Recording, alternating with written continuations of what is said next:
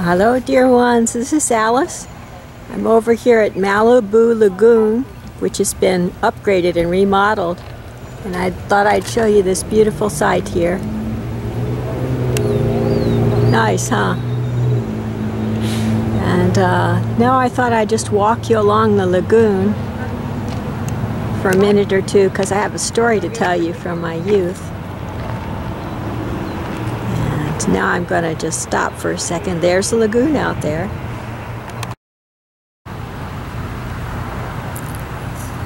So I found the shady spot at the Malibu Lagoon,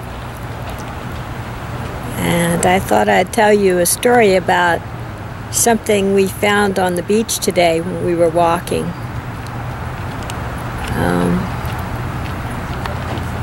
It was the top part of a lobster shell, the back of the lobster, and on it were two little barnacles.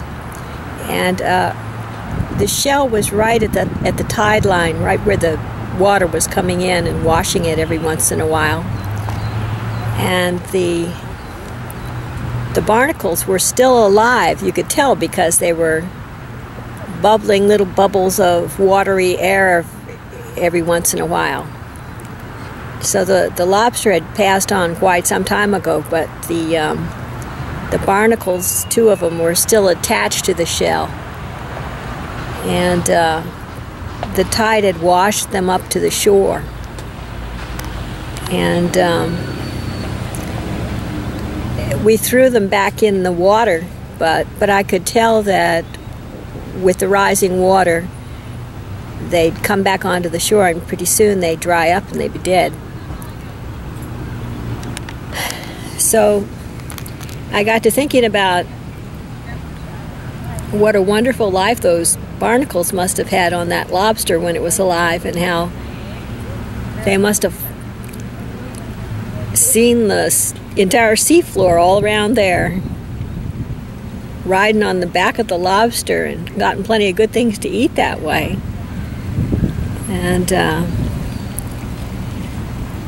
then the lobster died, and now today it's probably maybe the last day that they'll be alive, because they're attached so firmly to the back of the lobster. And so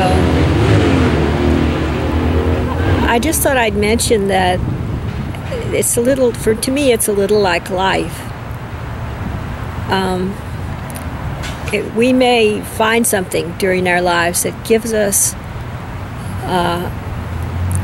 that's a very good vehicle for us, for our spiritual growth for a long time, or for our personal growth, such as a relationship to an organization or to a person. And then and we may become very attached to that wonderful experience we're having. But it's important, I think, in life to take stock every once in a while and try and find out whether the things that once served us so well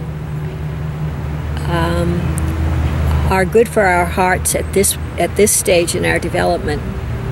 Things change, and we don't want to find ourselves glued to something that might not be so good for us anymore. That was once great, now isn't.